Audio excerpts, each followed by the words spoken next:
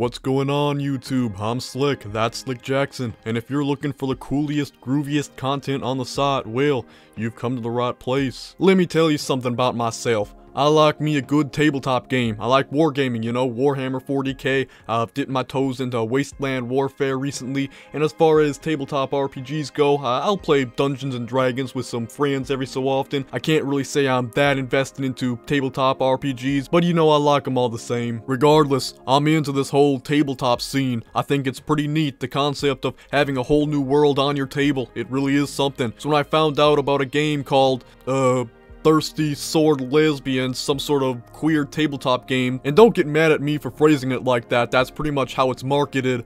You know, I just had to look into it. First glance, I thought it was some sort of joke game, a game you'd get for a nerdy friend as a gag gift or something like that. But no, it seems that this is a legitimate game that the creators want people to actually play. The reason such a game came to my attention was because of a screenshot I found on my Twitter timeline. This comes from the creators of the game. There's no such thing as an apolitical game. Well, let me interject right here. I could see that line of reasoning if you're hyper-fixated on politics and feel the need to insert it into anything you consume. I mean, sure, you could make a game like Mario Kart or Just Dance political, but I mean, that would just be a reach. The only reason I consider a game to be political is if they're offering political commentary, subtle or blunt. That's just how I see it. Honestly, I don't get people who hyper-fixate on politics and have to insert it in every facet of their life. I mean, some media is made solely for escapism from that side of life.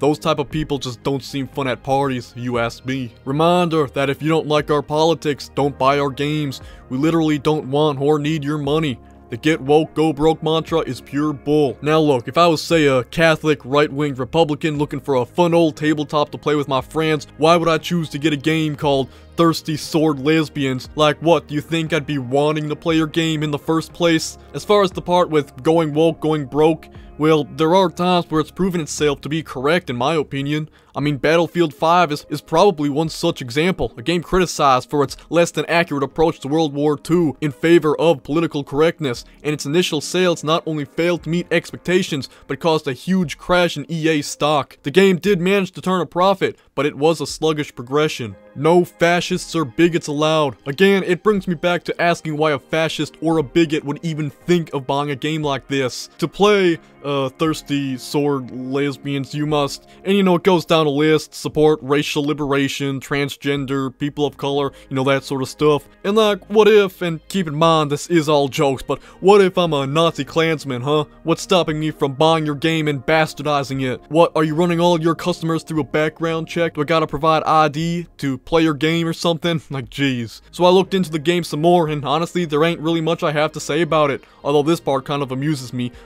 In this book, you'll find flirting, sword fighting, and zingers in a game designed for both narrative drama and player safety. Like, player safety? Huh? It's a tabletop game. The worst that'll happen is you get a paper cut.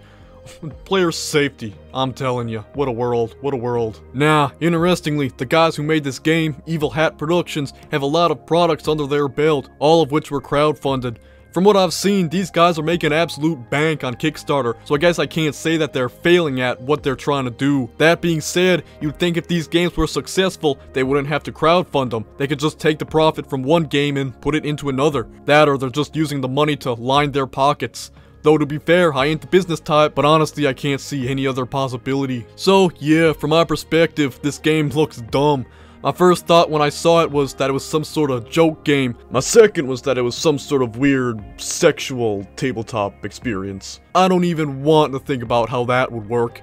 I don't know, it just looks dumb to me, and it seems like the people who made it should go to the loony bin if I'm being honest. But if this is really what people want to play, well, I ain't one to judge.